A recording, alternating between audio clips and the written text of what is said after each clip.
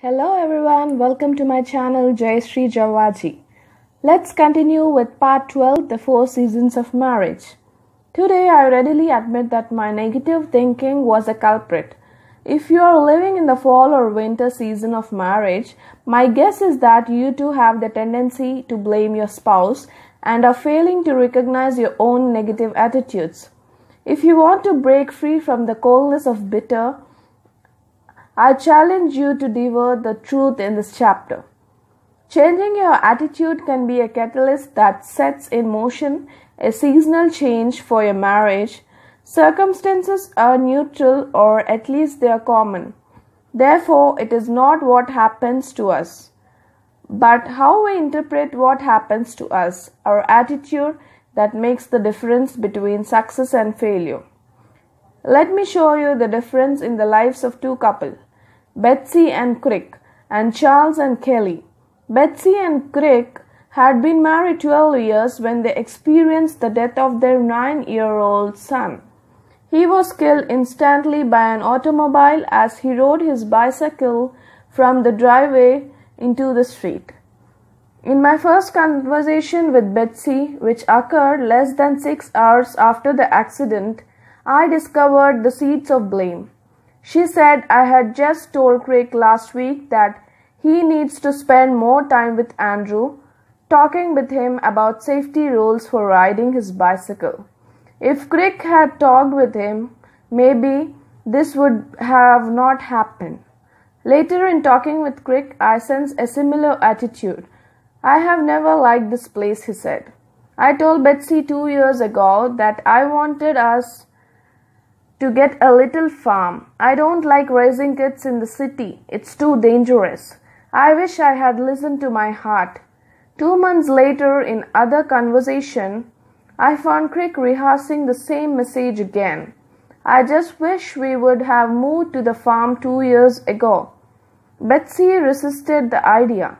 She said it was so much more convenient in the city, but there is more to life than convenience. The following week, I met with Betsy and found that she too had been playing the same message in her mind for 2 months. If only Crick had talked to Andrew about safety rules, maybe Andrew would still be with us. Betsy was blaming Crick and Crick was blaming Betsy. They would not have said it directly to one another, but the attitudes revealed the truth. I wish I could say that through counseling, Crick and Betsy changed their attitudes and found comfort and hope. The reality is that in less than a year, they were separated and shortly thereafter divorced, creating additional pain for their other 2 sons, ages 5 and 7. Negative attitudes led to negative behavior, which ended in bitterness and divorce. Charles and Kelly experienced a very similar tragedy, but with very different results. Andrea, their 7-year-old daughter, drowned in the backyard pool while both parents were in the house. Charles and Kelly were planning to join Andrea for a swim, but she jumped in before they arrived. She was a good swimmer, Kelly said, and she had never gone into the pool without our being there. That was one of our rules. I don't know what happened. I had several sessions with Kelly and Charles over the next 6 months. Never once did I hear them blame each other, and never once did they blame Andrea. She was just being a child, Kelly said, with tears coursing down her cheeks. No need to blame her for breaking our buddy rule. It won't bring her back. Deeply pained, Charles and Kelly talked their way through their grief, gave each other the freedom to cry, held each other tenderly, and survived the deal with an even stronger marriage. We had a good marriage, Charles said, but the loss of Andrea has brought us even closer together. We know we can't bring her back, but we can go to be with her.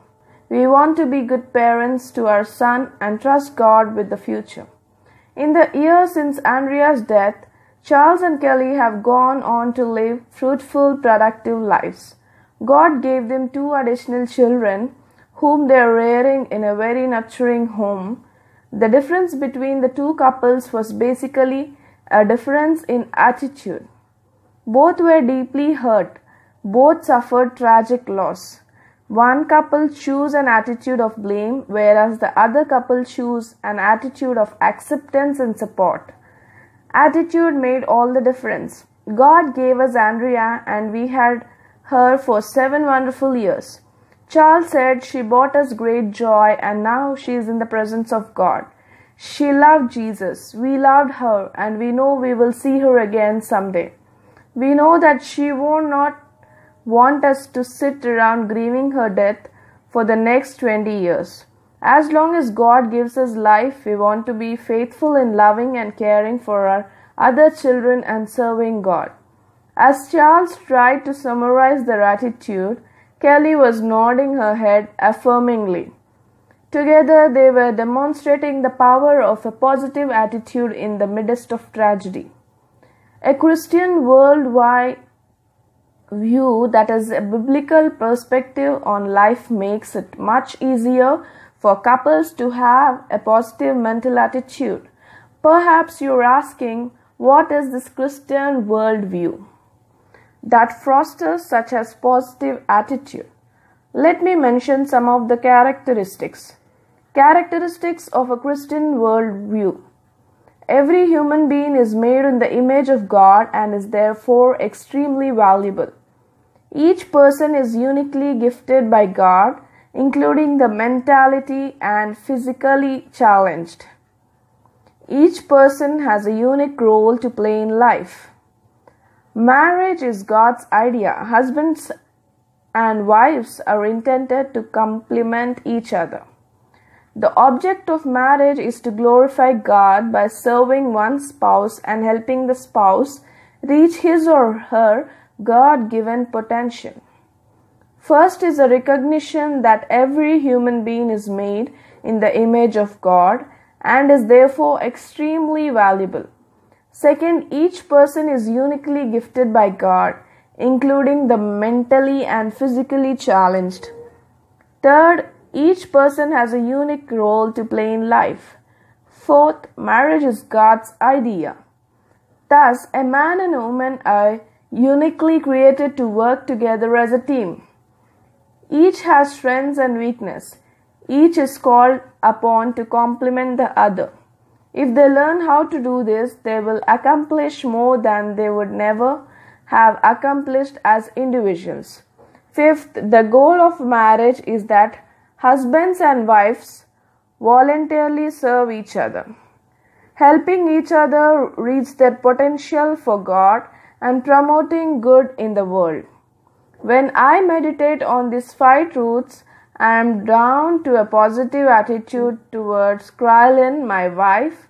My attitude is not based on her behavior, but on my beliefs about who she is and about my role in her life. Looking back on the various winter seasons of my marriage, I realized that my attitude during those times was not one of the positive regard for Krylin.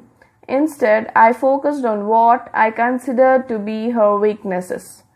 Hurt or irritated by the things she said or left unsaid. Annoyed by the things she did or failed to do, I found myself thinking the worst kind of thoughts about her and mentally blaming her for a poor relationship. In my counseling practice, I have since discovered how common that destructive pattern of thinking is. One example is Marilyn from Kansas City, who had been married to Bruce for 29 years. She indicated that she was definitely in a winter marriage. I feel unloved and angry, she said. How did you arrive at this season of marriage? I asked. We arrived here because of my husband's work.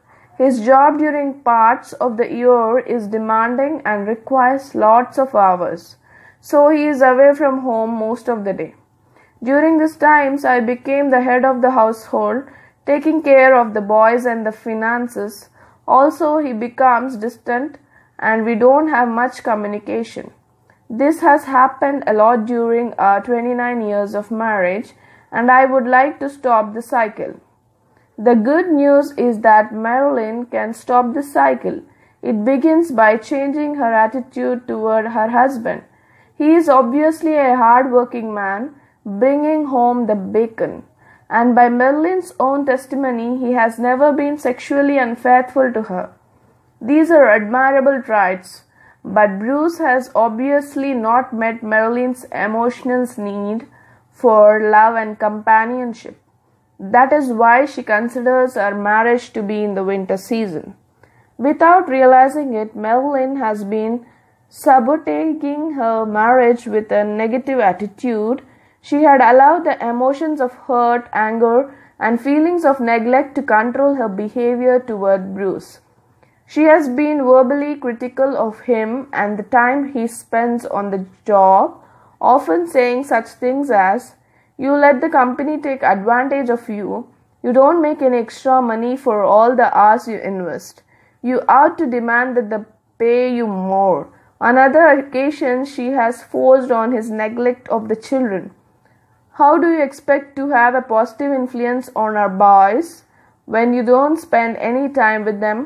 The fact that Bruce played ball with the boys every Sunday afternoon and sometimes took them on business trips with him was overlooked in Marilyn's verbal tirades. Bruce's attitude was also affected. "I don't ever do anything right," he said. "No matter what I do, it's never enough, so I have quit trying to please her. I tune her out when she gets in her long speeches.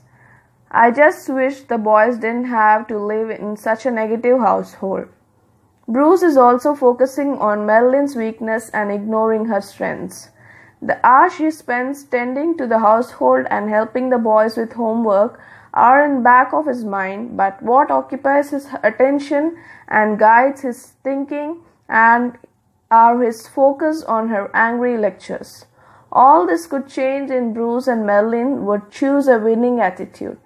At the moment, they are continuing to perpetuate the winter season of marriage by their negative thinking towards each other.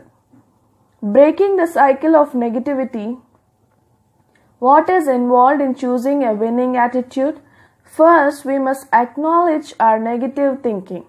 Most of us tend to rationalize and excuse our negative attitudes. We say, "How do you expect me to react when they treat me like that?" Or, as one woman said while pointing her finger at her husband in my counseling office, "Yes, I have a negative attitude and there's a reason for it. He's sitting right here." As long as we rationalize our negative attitudes as legitimate, they will never change.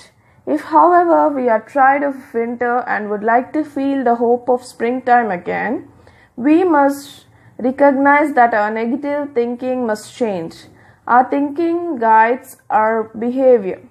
If we think negatively, we will behave in destructive ways.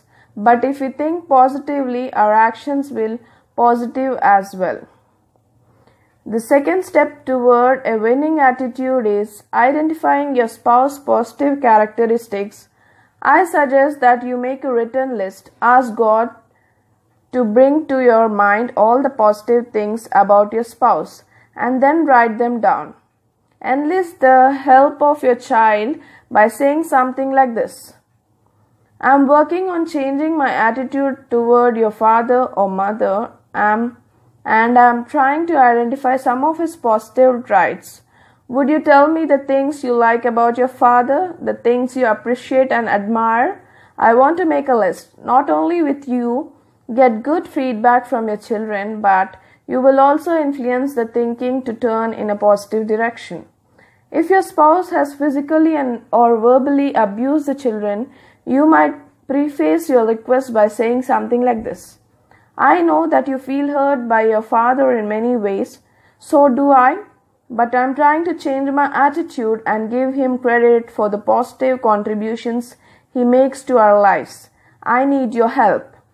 With help from God and your kids, you will probably be able to make a fairly long list of your spouse's positive traits.